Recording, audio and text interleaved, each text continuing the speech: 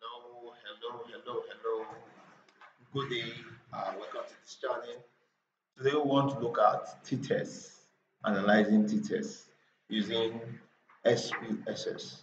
Now, what is the concept of t-test? T-test is just about looking, is just to look for the relationship between two means, to look for the relationship between two means. Here, in this tutorial, we'll see how we use t-test to do that using SPSS, using Excel, and also doing t-test manually. I will try my best to be brave in this tutorial. Now you can see that on your screen you have the Excel sheet of the questionnaire where the coding was done. The questionnaire is a 12-item questionnaire and 50 respondents, 100 respondents was used for this research. Now, the if function in Excel is very important. In each of these questions, these are the responses, the respondent 1, respondent 2. So I was able to use the if function to code them.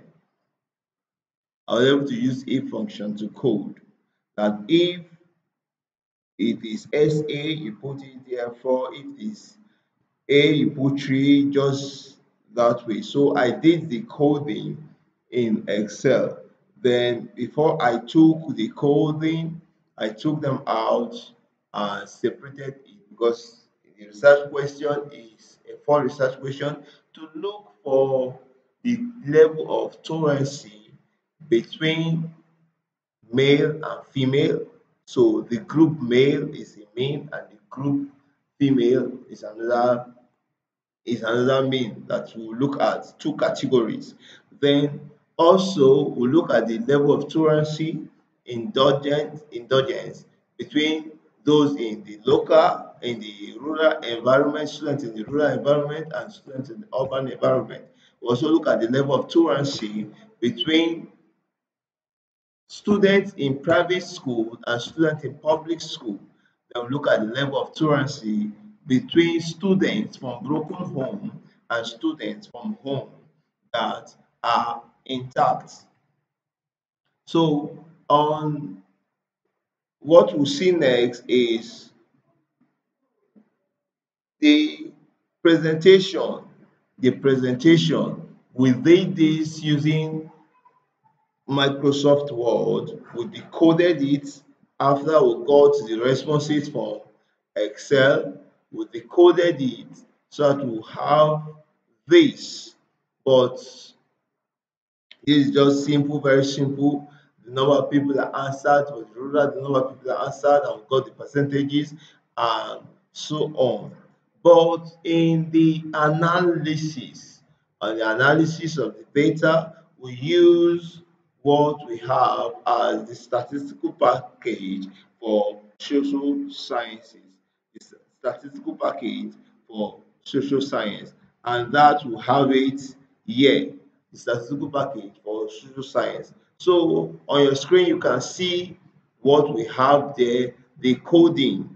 So these, the people for male, the response for male, and that male is for research question 1. For research question 1. So to do this, all we have to do is come to analyze. When you get to analyze, then you go to where you go to compare means. I told you that t-test is all about the comparison of means. Mean between one category and mean between another category. So we have compare means, you go to compare means, and you come to independent sample t-test. Independent sample t-test. When you do this, then you choose the test variable. What are you testing for? What are you testing for? You are testing for this particular thing. You are testing for this, testing for this, and you're testing for this. That is the response you got from the people. Then what's the group variable? The variable that has the two groups, like the male and the female, the group that have the male and the female, the group that have the broken home and the intact home. So we pick this and we send it to this location. Now you define your main. Now you define your main. In defining your main, you should be able to specify your group one as one, your group two as two. Now I'll show you that when you come to when you come to let me go back when you come to the data coding sheet of the SPSS and you toggle between label and values, you see that the values here in this home type that have the sex, the male and the female, they actually change. The male is represented by one and the female will have two. So this is why when you get to analyze, compare male, and you take your independent sample t-test, analyze, compare main, independent sample t-test, go to your independent sample t-test, and you pick this as that is the questions those people answered, then you pick this as your grouping, then you define your main, that is category. Group one is represented by one, and group two is represented by what? Two. That's male and female, the two groups there. Then all you have to do is say okay. Now, after you've clicked OK, you see the groups here, male and female, and you see the table, the independent samples test, the table which we use for your interpretation. Use that for your interpretation. Now, when you find out this, you'll be able to,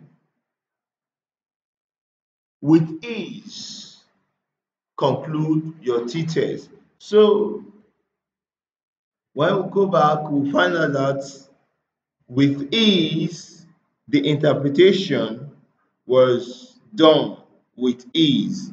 Now, you see that on the hypothesis testing for research question one, after this was done, then we have to interpret, and this is the condition for interpretation. This is the rule for interpretation. Now, for interpreting what you have on your what you have on for interpreting what you have on this page, then you have to understand that rule. You have to understand the rule. Else, without understanding of the rule, there will not be concrete interpretation. So you have to understand this rule, and this is the rule. So from this, we found out that the p value here is 0.5. The first value here is 0.5. P is less than 8, so we interpret what the bottom rule. The bottom rule. Now, when you see this test, you see if p is less than or equal to 0.5, what is the p? The first p is this significance. So we have it here as 0.02, 0.288, which is less than 0.5. So you interpret this button, the button rule, the button rule, the button rule. That's what you will interpret. But if it is higher than 0.5, you interpret the top rule. Then you take this df. Your df is always your number subtracted by 2. So since we have 100, 100 minus 2 gives us the DF of 98. So that is the simple way to interpret your t-test. Meanwhile, you must always bear it in mind that you should not forget this rule. You should not forget this rule as it is seen on the screen. Don't forget the rule. Don't forget the rule. So in this aspect, now I will show you from this table, you see the significance here is lesser than 0.5. So we interpret what? We interpret the button rule. I hope you find this tutorial helpful.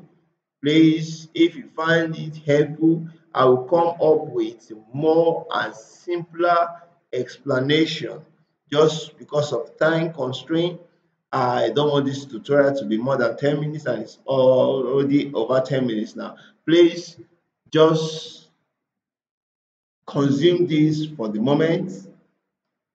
Then I will bring out a video on how you can do the tutorial, how you can solve your t-test